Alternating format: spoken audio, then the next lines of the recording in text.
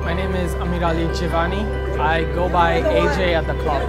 I oversee all technology and education programs at all our club locations. The program was brought on initially by Jeff Sachs. They explained to me what the program is. They explained to me what was the expectation, and then I ran with it.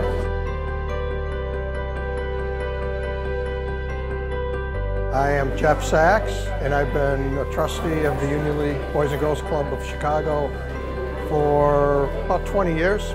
Over the years, we've been taking our kids up to Naval Station Great Lakes, and through that relationship, we became aware of the Seaperch program.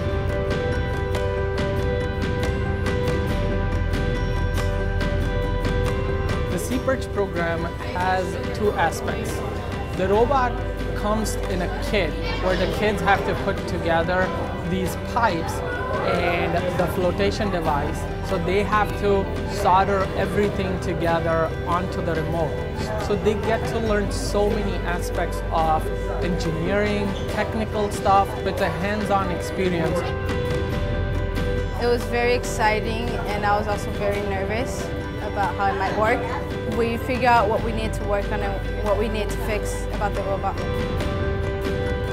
I've been a member of Club 1 for 3 years, and I come during the school year and during the summer. At first, I didn't want to be really involved because I didn't know how to use any type of tools. The educational aspect comes once the robot is actually built. It's been a marvelous experience, I think, for the children, learning how motors operate, electricity, the ROVs going through the obstacle course. It's accomplished everything that we've wanted to, and I was very pleasantly surprised to see the number of young women that are involved in the Seaperch program. We wanted the trophy, and we went for it. You could see that we did have trouble, but we always put our differences aside. I think the skills are going to be more of the exposure to certain science, engineering, and math concepts, which will hopefully stimulate their love of learning in those areas. The biggest success of the program was all the kids coming together and working together. They formed those bonds, and those bonds will last a long time. They don't even realize that they have these skills now that they can use in the future. What is next in line?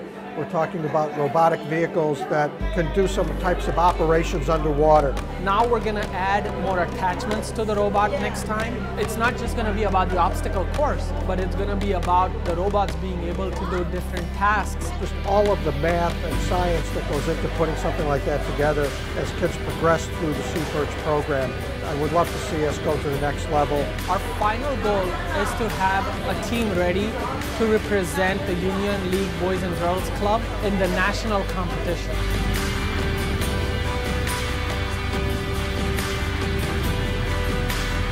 There's many kids in Chicago that don't get the chance to use the tools that we use and build a robot.